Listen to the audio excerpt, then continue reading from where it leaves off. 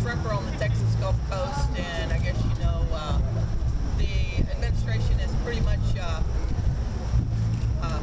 said the southern end of the XL pipeline is a no-brainer, and we should go with it. And I was recently down there doing a hunger strike, and I chained my neck to one of the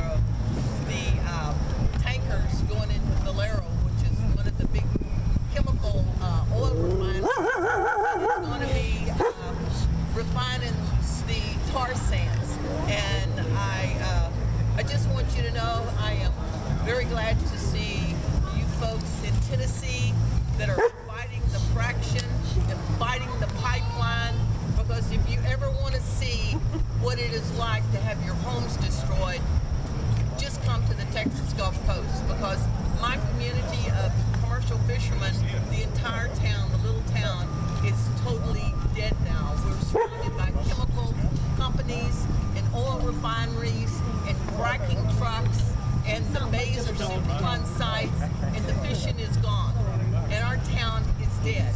And so he's very gentle. I'm glad to see this, and if anytime you ever wonder if what you're doing is making a difference, you just need to see what communities that have died, what they look like, and then you begin to get a sense of what you're saving, because it is your future and your home and your children's health. And I'm just very glad to be here. Thank you. Just taping you, and I didn't get your name. Could you tell me? I'm Albert Bender. Albert Bender, and you're a member of the Cherokee Nation, and yes, you live here. Yes, thank you. I'd like to say a few words. Hello. Glad to have the opportunity to address the assembly today. And I'm, as well, per the introduction, I'm a Native American. I'm a Cherokee Indian. This land is all part of what historically has been Cherokee land. This is all part of the Cherokee boundary. So when it said that I'm a native of Nashville, I'm a native of Nashville going back maybe about, 50,000 years or more. And the issue of the Keystone is something that is particularly at the heart of Native American resistance now, because Keystone, using the tar sands, this results in a environmental disaster, not just for the environment as a whole, but the environment in terms of people who live in it. In Western Canada, where they've had similar pipelines to go up, there's been a 30% elevation of rare cancers and other kinds of autoimmune diseases. Also, what is happening is on the northern plains in South Dakota and North Dakota, Native people, the Lakota people, have organized what's called a tour of moccasins on the ground, tour of resistance. And what people have pledged to do from all the different reservations is not to let the tar sands cross reservations or treaty lands. People are prepared to risk their lives by standing in front of the bulldozers, and people are organizing around this issue all across the northern plains, Native people. And it's not just Native people, of course, that are organizing again on the northern plains. It's people like yourself, people who are concerned about the environment. Myself, I've written articles in the Native American papers and also in the Tennessean. And in the Tennessean, and in particular, I wrote one about a massive demonstration took place last August through September at the White House. And it was spearheaded by Native American people in that caravans on caravans of American Indian people from Canada and the Northern Plains traveled to Washington, D.C. and had a two-week demonstration in which approximately 1,423 people were arrested. And it was not just Native Americans, of course, but non-natives were in support of the resistance. And another thing is that you will notice that the news media primarily doesn't give proper credit to what Native Americans Also, just in May, the leader of the Sioux Nation, Brian Brewer, along with other Native American leaders and other South Dakota reservations, had a meeting, or was supposed to be a meeting, with the federal government in Rapid City. This was in May. But they said that they wanted to talk to President Obama. He made a lot of these signs. They said if President Obama doesn't show up, then the meeting would not take place. They weren't going to deal with lower level federal officials.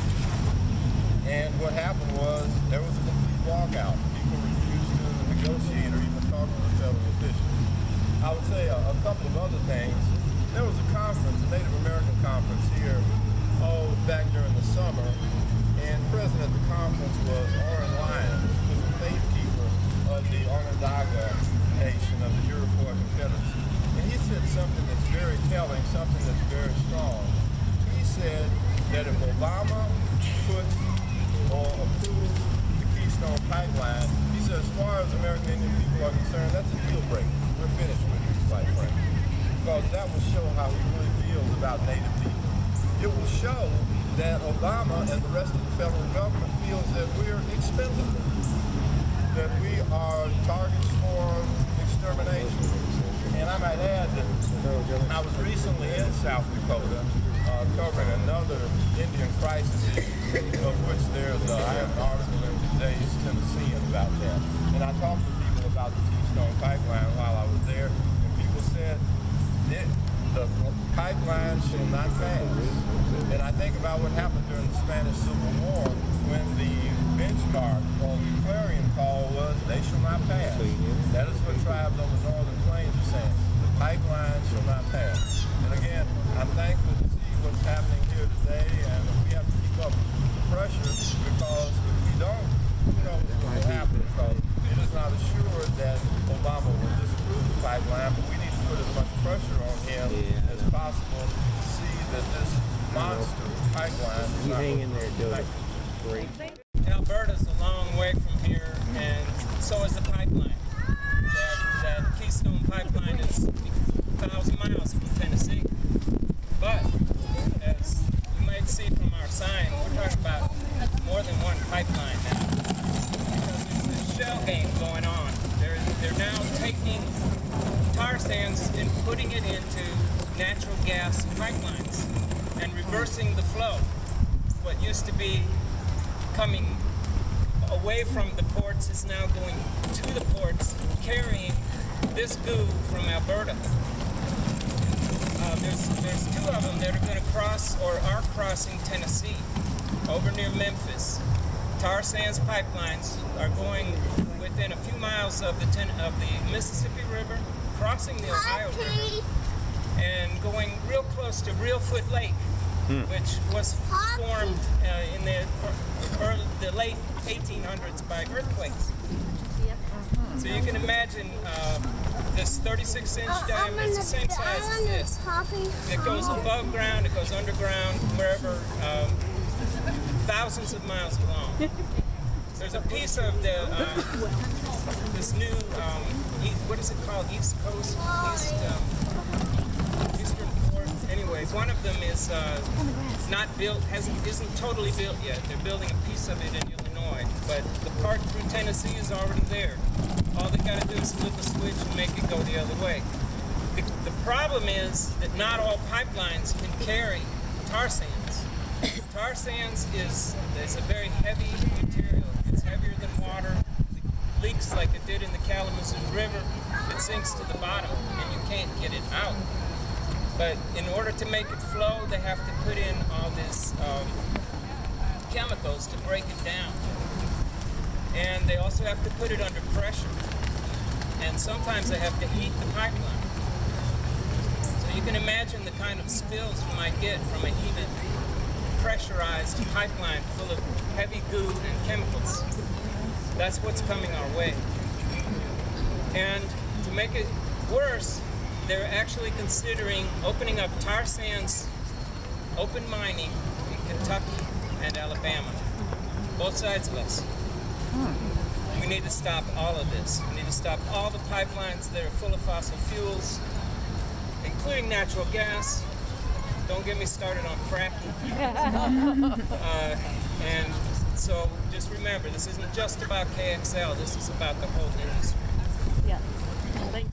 So just check it out. CitizensClimateLobby.org is the national website.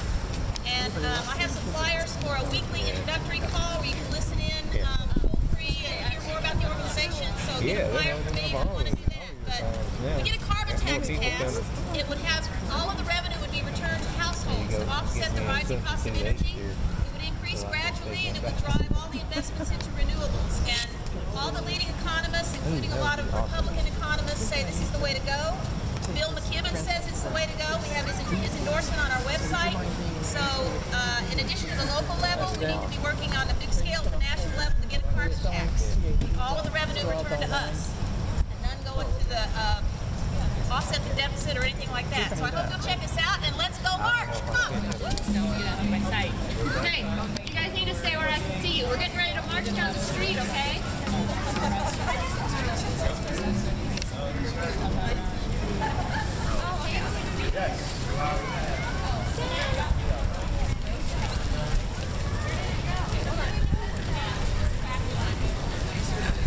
Somebody need a sign. More signs? What is this? I love this pipeline. Now I see it. That's why I picked it up. Oh, okay. Right. It's very abstract. Since very unclear. It's proof positive. It's just an accident waiting to happen.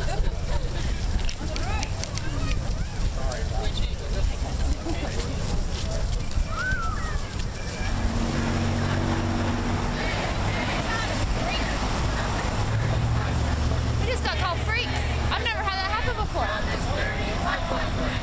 Hey, yes we can stop this dirty pipeline plant. Hey,